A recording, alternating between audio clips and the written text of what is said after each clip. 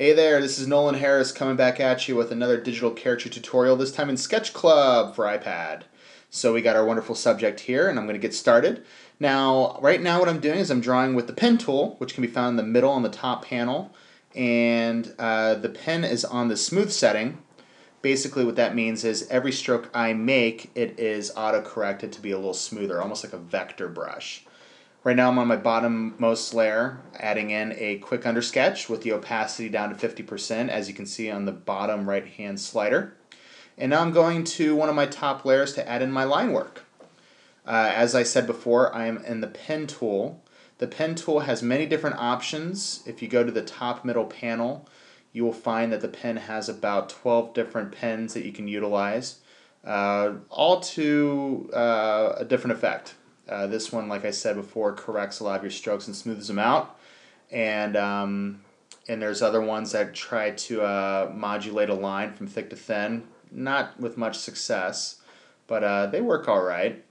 I just like this for my own personal preference. It just keeps everything looking really clean. As you can see, things are being sped up quite a bit here. Sketch Club is one of the only apps I've found where you can actually record your process in the app. If you go to the top right-hand arrow panel, right next to the globe, you'll find that you can actually record your process at varying speeds. A lot of people, I guess, don't like to see you draw at regular speeds, so they have options to speed it up. You can also add music and stuff. And it's pretty cool. You can also export to your image gallery on your iPad, just like any other app, JPEGs, PNGs, PSDs, which is also awesome.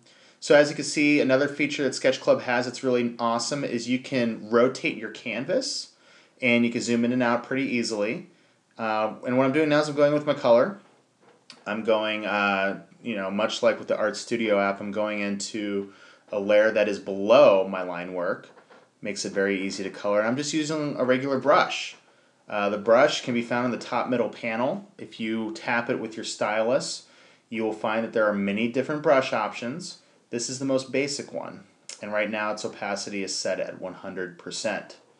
So I'm just blocking in on my color right now, and as a side note, they're like I said with the brushes, they have air brushes for soft value. They've got splatter brushes, all kinds of different brushes that you'll really get a huge kick out of, especially if you like to vary your painting styles. As you can see, it's very easy to correct a mistake or to modify your image with this app. You just go to your original drawing layer and you erase and sketch over it accordingly. It's one of the beauties of digital. You can always fix your mistakes pretty easily. So now I'm going back into my layer window, still modifying this eyeball until I'm happy with how it looks. And then I'm going to go one layer above my color. I'm going to knock it down to a multiply. And I'm going to use some red. And I think right now I have my opacity set at about, I'd like to say 30%.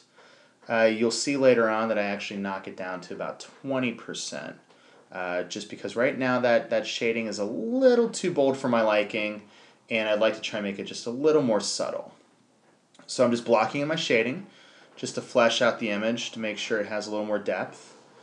And it's very simple. I'm just using my pen tool. It's the smooth option, much like what I use with line work. And one downside about Sketch Club is there is no gradient tool, so you have to be a little creative with how you lay your color in. There's also no lasso, no auto select, so you have to be very deliberate with your strokes. And now I'm just going another layer above that, and I'm just adding in some very subtle shading with my airbrush tool. It just gets a nice little smooth gradient on there. And now I'm going with my highlights using a different brush. I'm not sure. I think it's kind of like a wet brush. And now I'm just adding in some highlights in the eyes to just breathe a little life into them.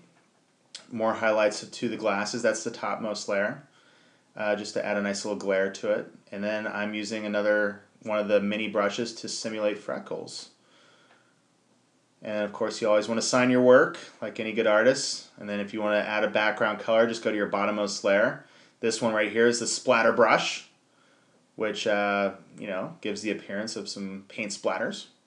And then bam, there she is, looking good. Well, I hope you guys got a lot out of this. Remember Sketch Club, $2.99. I would definitely check it out.